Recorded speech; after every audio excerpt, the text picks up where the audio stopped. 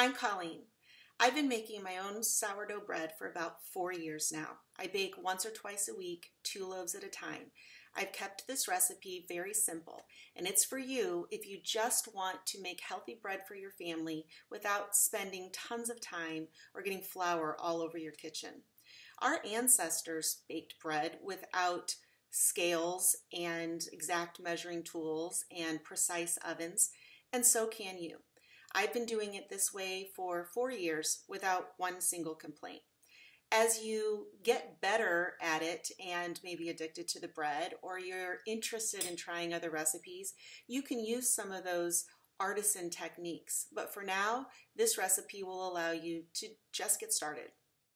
This recipe doesn't call for exact measurements or a sink full of dirty dishes.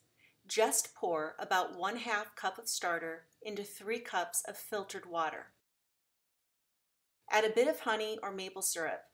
This doesn't sweeten the bread, it just wakes up the yeast and kick-starts fermentation.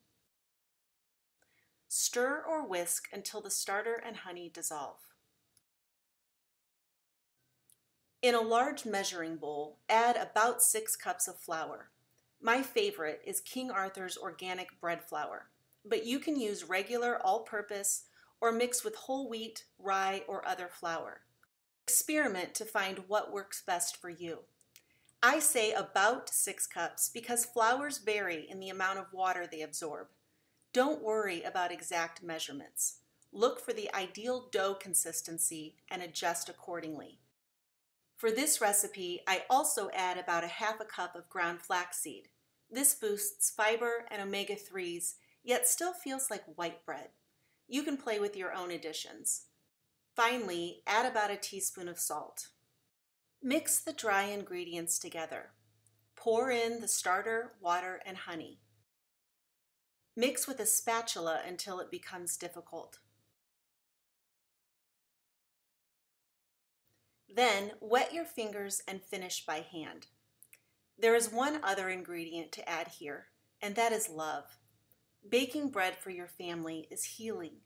Getting your hands a little dirty and working with Mother Nature is spiritual. You don't have to make bread. You get to make bread. Be grateful. As needed, re-wet your fingers to minimize stickiness. The dough will become a shaggy mass. Remember though, this is an art. If the dough still runs between your fingers, add more flour. Just know that whole wheat flour and other flours take more time to absorb water, so give it a few minutes to be sure. Too much flour turns out flat and dense loaves. It doesn't have to be perfect.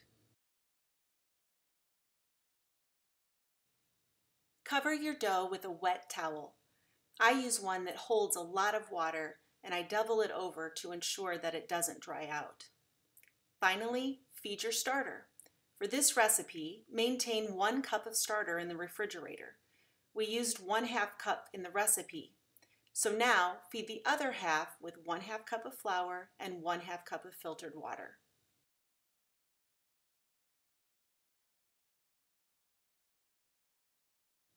Top it with a loose-fitting lid and store it in the refrigerator. Fermentation time will vary based on flour type, kitchen temperature, and the liveliness of your starter. Ideally, the dough is punchy, springy, and deflates when you touch it. After a few baking cycles, you'll learn to identify the ideal amount of fermentation time based on how the dough feels. I recommend that you try one of 2 approaches.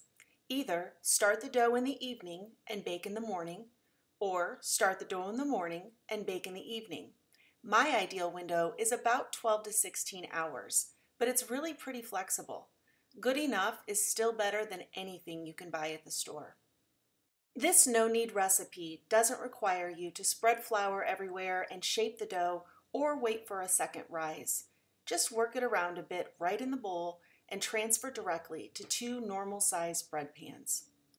If you keep your hands wet, you can avoid a lot of stickiness. If you don't have silicone bakeware, make sure to oil your bread pans. Most sourdough recipes do recommend a second rise, and feel free to do that. I'm going to do both so that you can see there isn't much difference. You can actually skip the second rise and get similar results by simply placing the bread directly into a non-preheated oven. I think that preheat time gives the yeast a quick boost. Bake at 375 to 400 degrees, and if you use convection, reduce that by 25 degrees. Set your timer for 40 minutes.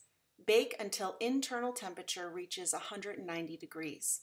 If you don't have a thermometer, bake at 400 for 50 minutes the first time and see how that goes. Immediately remove the bread from the pan so that it doesn't get soggy, and allow it to thoroughly cool. Do not slice into a hot loaf of bread, as tempting as it is, because the internal steam is still cooking. I allowed this second loaf to rise for about 2 hours. As you can see, it stuck to the towel a bit. When this happens, just be gentle and try to disturb the dough as little as possible. This time, I baked in a preheated oven for 40 minutes at 375 degrees convection. It's always a good idea to make sure the internal temperature is 190 degrees before removing it. Again, remove it immediately from the pan and resist the urge to slice into it until it's cool. As you can see, these loaves turned out almost identical.